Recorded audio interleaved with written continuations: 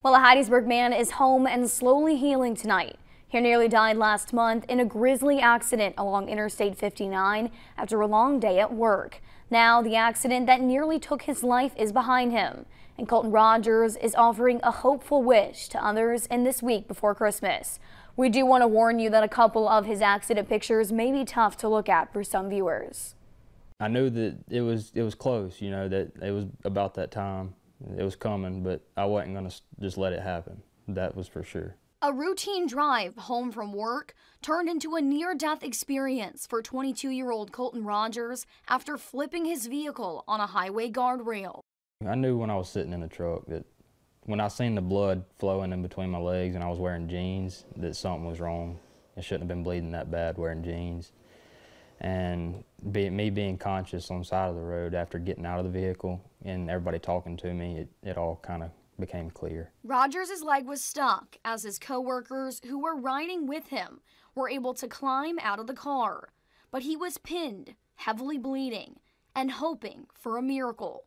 And shortly after, a miracle arrived. I pulled over to see if there's anything I could do to help, and then that's when I saw Colton, kind of trapped, within the vehicle. And instantly, Sergeant First Class Corey Engard knew he had to do something quickly, or the accident would have been fatal for Rogers. 2 other civilians actually helped kind of break out the window and cut a seatbelt to get him to come out of the vehicle.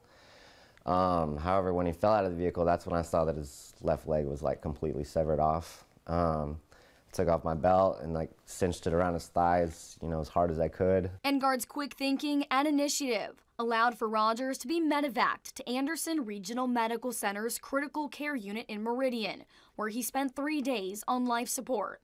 He lost 4 pints of blood, but after already being released from rehab, he's on track for a quick recovery, and his eyes are set on the future. Well, when I had both of my legs, I would have said 1 step at a time, but now I'm saying 1 hop at a time.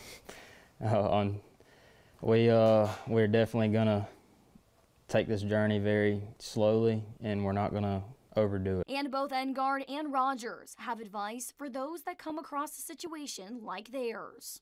If you ever get the opportunity to help somebody, don't just drive by. Don't beat yourself up missing the old you, and try to create your new life with the new you and build the new you, and it's all in your hands from there. In Hattiesburg, Ellie Davis, WDAM 7 on your side.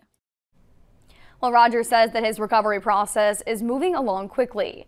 Him, his mother, and Edgar are planning a holiday dinner together as they look forward to what's next.